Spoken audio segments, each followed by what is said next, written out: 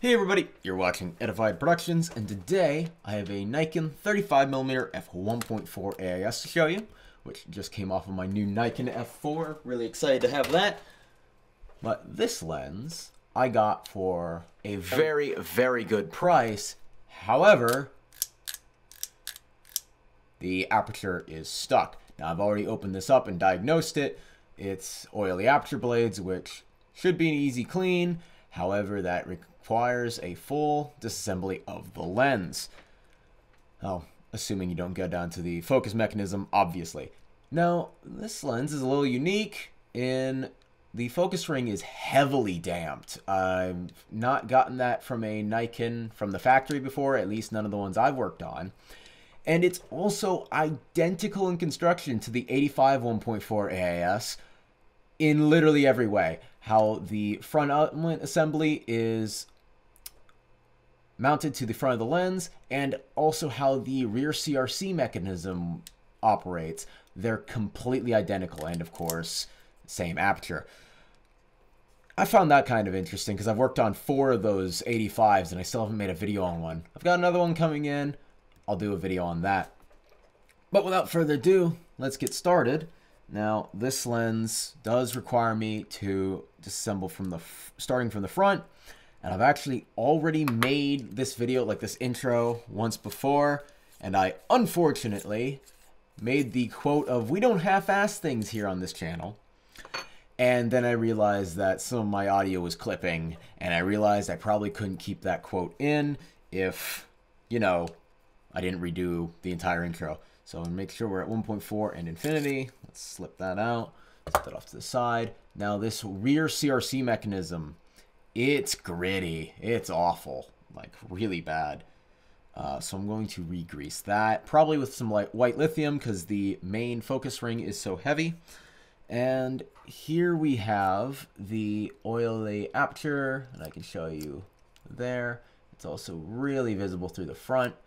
Now, I could probably just clean this from the back, half-ass this, and it would probably operate fine. These springs are fairly strong. They could probably overpower one side of oil. But, as I quoted myself before, we don't half-ass things here on this channel. So I'm going to do a full disassembly, which requires me to remove the front element assembly. And I'm just going to remove this silver ring. That's a spacer for the focus. And gonna get my cheap Chinese tool because it's the only one I have with the round tips. I have contacted an American company to essentially custom make me round tips for the nice tool I have. However, I say custom made. They're just really short on materials. I'm going to make sure I mark this. Oh, somebody else already did and they missed. So I'm just going to mark next to theirs, and then I'll see where this goes down to when I tighten it back down, if it goes to my mark or their mark. But they're short on materials and can't make the bits I need for the front of my very well-made, actually good tool, which is unfortunate, but that's just how it is sometimes. There we go. Just going to set that in here. There we go. And here we have the whole assembly. Now I could probably clean this just as is. That wouldn't even really be half-assing it. It's just, it genuinely would probably be completely fine as long as I used, you know, proper chemicals. Now let's see here. This whole thing basically just goes in till you get to these, and these are what hold it in, and then it just drops out the front. Except it would appear the controls do not go with. I'd have to remove all the controls. Yeah, there's a lot of oil in there. I'm gonna have to do a full disassembly, but that's okay.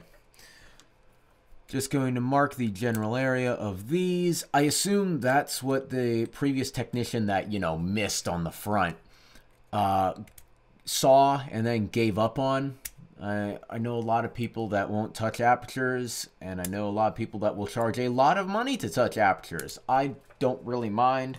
It's actually the very first repair I ever did on a lens was cleaning an oily aperture, and I don't really have an issue with it. So we're going to see how well this goes. Now, to be quite honest, I haven't disassembled one of these apertures on an 85 or this 35, so I don't quite know just how this is assembled or how it will react to this. There we go. So that's how, and this is probably going to be spring-loaded. So I'm going to gently rock that over. Okay. So here we are, a bunch of aperture blades, and they are all perfectly intact. So we're going to be gentle with them. So there we are. And this aperture is actually assembled in a way I really don't like, because it's going to be an absolute pain in the ass to redo. But that's okay. That's okay.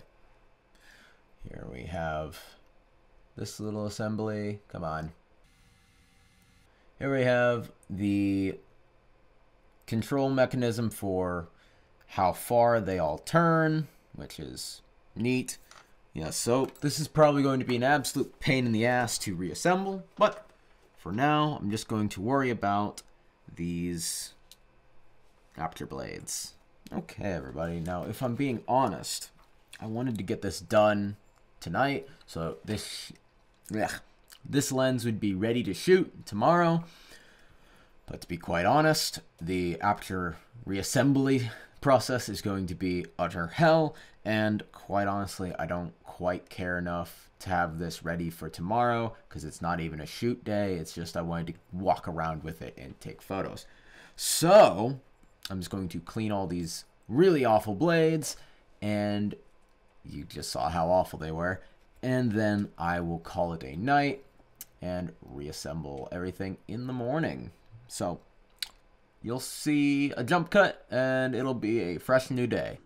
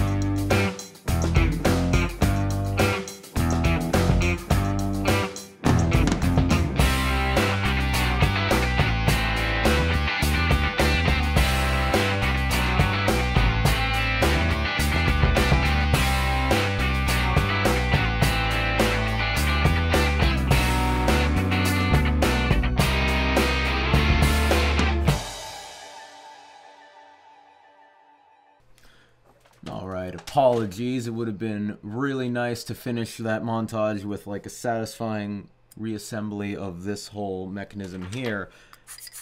But the issue with that is I had to do all this off camera because it required a lot of concentration and a lot of patience, because these components are all only held in by the gravity of, well, themselves. And as you know, those aperture blades are paper thin. And of course, since they're paper thin, they're extremely light, and the little plate that sits on top of them isn't much heavier. So I had to do all of that very patiently and off camera. So sorry about that. But that whole operation is completely done. This is operating perfectly, and I'll need to do calibration of this. Probably by way of, I probably won't do this. I probably won't adjust it here.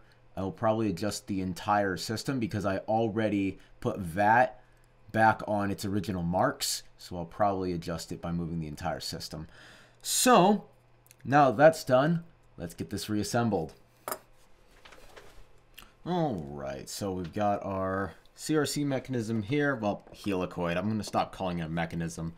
I'll probably still do it out of habit, but whatever. And we're going to clean it, of course, with good old naphtha, which I don't know if I got a chance to do the voiceover for while I was cleaning all those blades, but of course I use, as with every single time I need to get rid of grease or oil, I use naphtha, otherwise known as lighter fluid, but people don't like hearing lighter fluid and lenses in one sentence, so calling it by its actual term of naphtha usually like calms people down a little bit. Oh no. There's probably already still some grease left in that side of the helicoid because I can't actually access that without fully disassembling that and messing with all the tuning and distances between those elements, and I don't feel like doing that, to be quite honest. Now, one thing you cannot do with these CRC systems, helicoids, is you cannot over-grease them, because if you do, then that grease will migrate up into this gap here, which is where that helicoid goes, and it will migrate onto that glass. And you do not want that. That is #1 list of what you don't want. So when you do end up with a little bit of excess stuff up on the rim of the helicoid, you just want to wipe that all away. Make sure there isn't too much that can affect the glass if it ever just starts to fog. And while I don't usually consider myself worrying about whether or not these will be good for another 50 years, I do want them to at least be good for the next 10. Like, that's the minimum baseline of how long I want my repairs to last. I don't want them to be like a 2-year deal and then you have to come back to me. That's just stupid. So, let's get this all back together. Let's find that mark. There we are.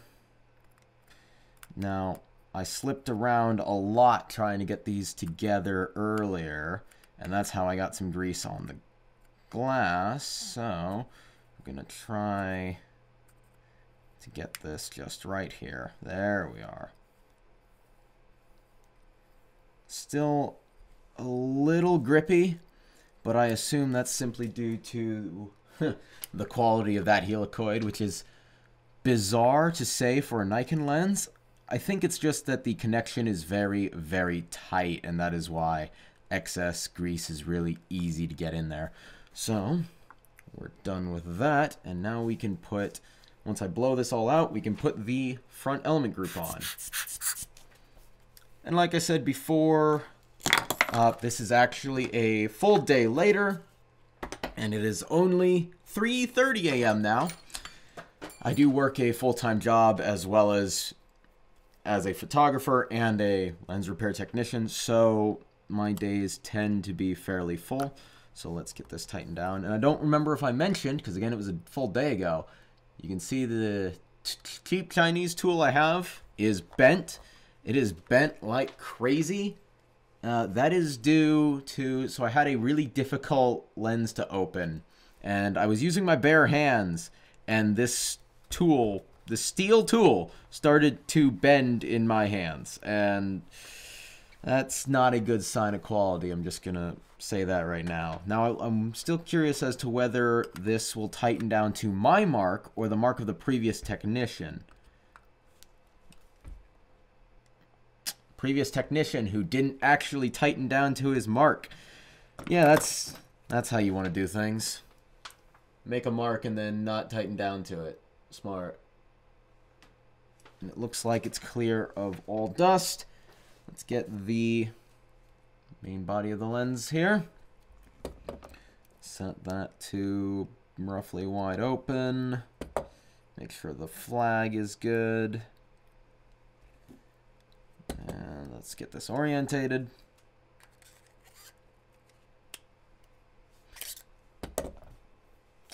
I almost forgot the silver ring.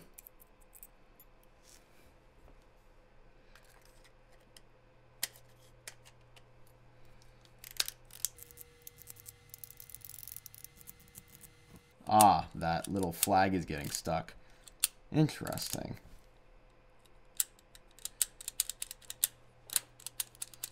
It will still randomly stick open. I'll have to do a little bit more diagnosing with that, but it seems to be good now. I'll do more testing and make sure that's all good to go. It looks almost perfectly calibrated. I'll probably do that another time since it's so close to perfect. Probably before I either sell the lens, because when it's that close to perfection, I don't tend to mess with it, especially if it's functional. So I'm going to see if this is, you know, functional. But that would appear to be my full repair on this 35 1.4 AIS's Aperture. Let's just get this screw tightened down. Now, I very nearly had a heart attack there because I thought I was not recording. Alright,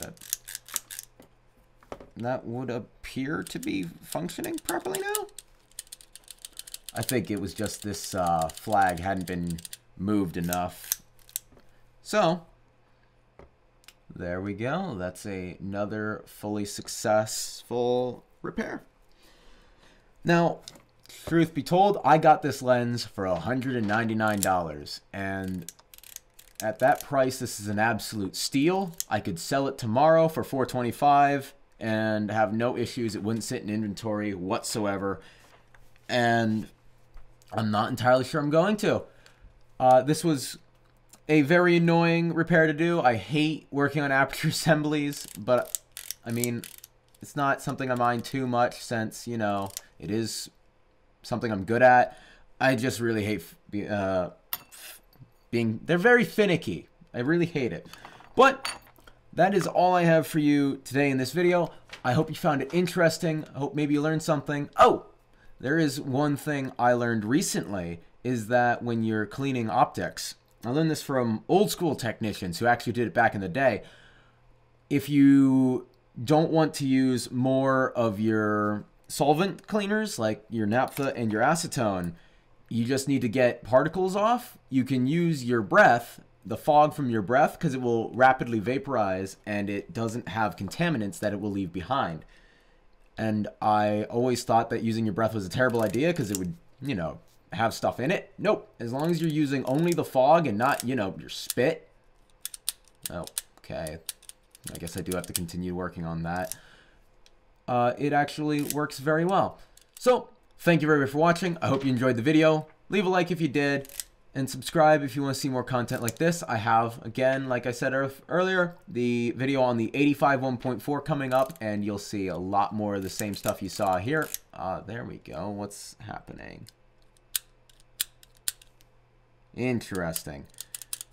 Might be it's opening a little too much. I'll figure that out tomorrow. I don't feel like it now. But thank you very much for watching. I'll see you in the next one. Now, before I go, I did diagnose it. So when this flag drops, which is what it would be doing in a camera, there are two springs pushing this aperture closed. And when I just turn this ring, as you can see, that does not raise this flag. So it's not getting the extra oomph from that spring. Interesting. It's something I completely forgot I ran into in one other lens before. I don't actually remember what lens it was, but it seems to be also in this 35. So, I'll see you in the next video. Bye.